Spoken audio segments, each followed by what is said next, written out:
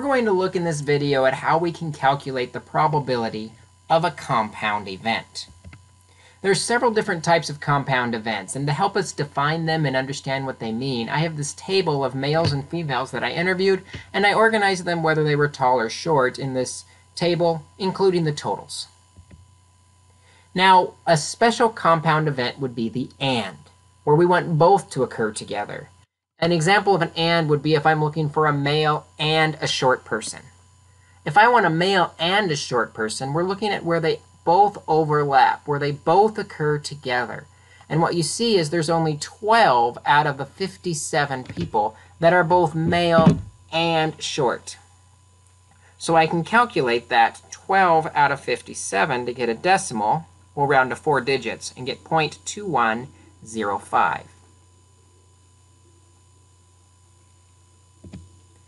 A second compound event would be the OR, where we want either one of the events to occur or both. Here, when I'm saying male or short, I'm interested in all the males, or all the short people, or both of them.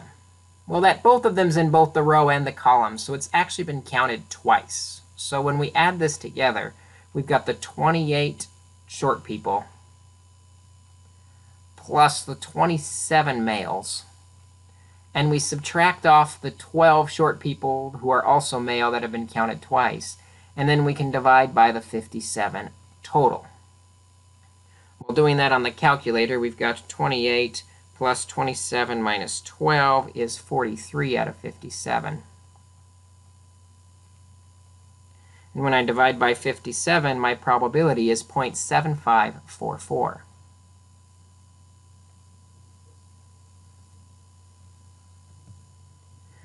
Now, a third type of probability is what's called the given probability.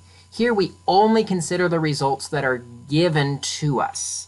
Given comes after the vertical bar. So this first question is asking for the probability of a male given I know they're short, which means we're only going to look at the short column.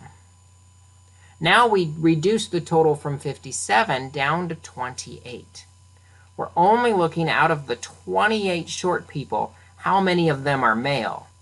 Of the short people, only 12 out of 28 are 0.4286. Is the probability someone is male given they're short. Now this is a little different than if I switch the order. If I switch the order and ask for a short person given they're male, now I'm only looking at the males. Now my sample size has shrunk down to 27, which means there still are 12 short people, but I'm only dividing by the 27 males because we've shrunk our sample size using the given information. So 12 out of 27 gives us a probability of 0.4444. And it's important to note those probabilities are different than each other by switching what's given to us. We're going to come back in a minute and make formalized equations for both of these compound probabilities. But first, let's look at some special relationships that help us out when they apply. The first is independent events. Two events are independent if one occurring or not occurring has absolutely no impact on the probability the other event occurs. In other words, the probability of A given B, if B has no influence on A, is just the probability of A. Or the probability of A given B did not occur, we have B's complement. Still, no impact on A, probability of A stands alone because they're independent. One does not impact the other. The other special relationship we need to be aware of is mutually exclusive events. These are events that cannot occur at the same time. For example, I cannot be in my car at the same time that I am riding my bicycle. I can't be in both places at once. Those are mutually exclusive events. So we'll say the probability of both occurring, A and B, is 0. Or the probability of one of them occurring, given the other one occurred, is also 0 because we can't have both. So if one occurred, the other cannot occur. All right, now we're ready to get into the formulas we use to calculate these compound probabilities. The first formula is the probability of both occurring, the and. To calculate the and, we take the probability of one event times the probability of the second event given the first one already occurred. And sometimes that second event changes. Now, if they're independent, that second event's probability doesn't change, and we can just multiply the individual pieces, the probability of A times the probability of B, if that applies. But if not, we need to make sure that second one is a conditional probability. To calculate an OR, we add the individual pieces together, the probability of A plus the probability of B. And then we have to subtract off where they overlap because we've double counted that overlap. So we'll subtract the probability of A and B.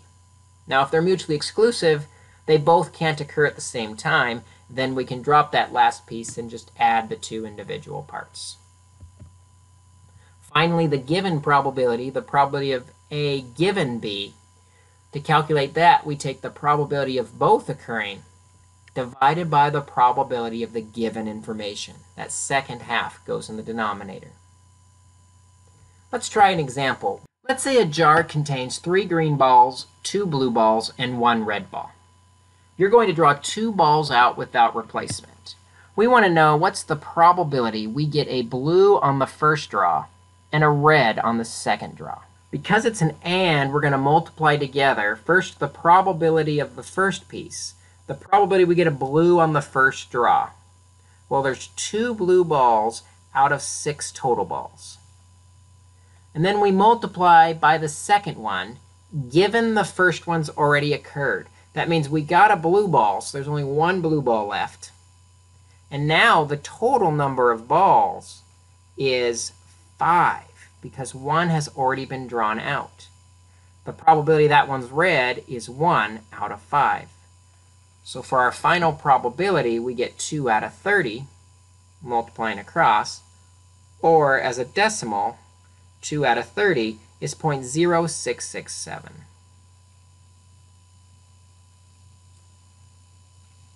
How about another one?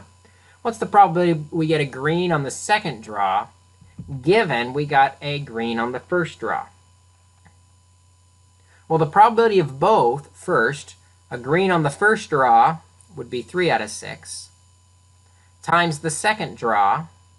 Remember, we took 1 green out, which means there's only 2 greens left out of 5. So that's the probability of both divided by the probability of the given information. Given to us is we got a green on the first draw. A green on the first draw, the probability there is 3 out of 6. And when we multiply this all together, we end up with 2/5, or 0.4. That's how we can use the and formula or the given formula. Let's do another example. Let's say a college committee has 3 graduate students and 6 undergraduate students. There are 4 males and 5 females on the committee, and only 1 graduate student is male. Lots of pieces here. First, we're going to find the probability we have a female student given that we have a graduate student.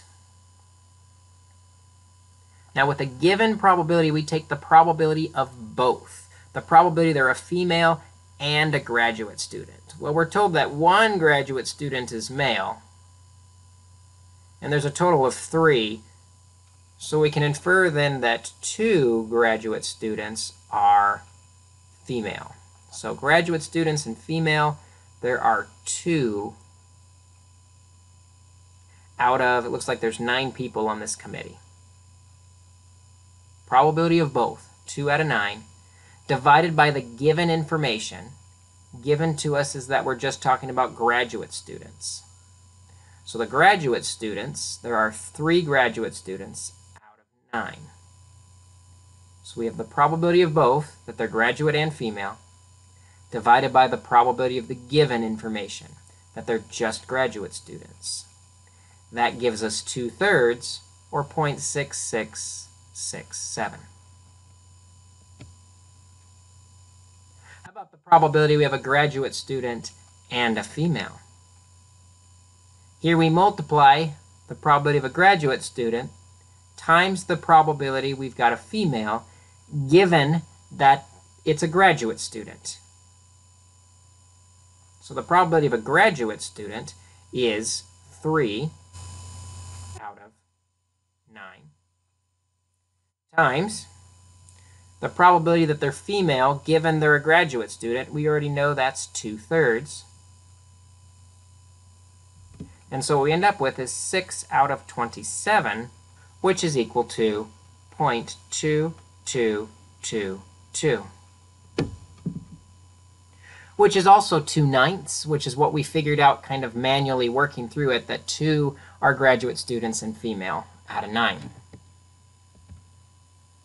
What about the or? The probability they're a graduate student or a female. With the or, we'll add the individual probabilities, and then we'll subtract off the overlap where we have both of them. So our graduate students is 3 out of 9, plus our female students are 5 out of 9, minus the overlap we just found out was 6 out of 27. So if we do that on our calculator, we end up with 6 out of 9, or 2/3, 0.6667. So I hope this video has been helpful to kind of go over some of the probability rules with compound events and helping you as you calculate those probabilities of these compound events.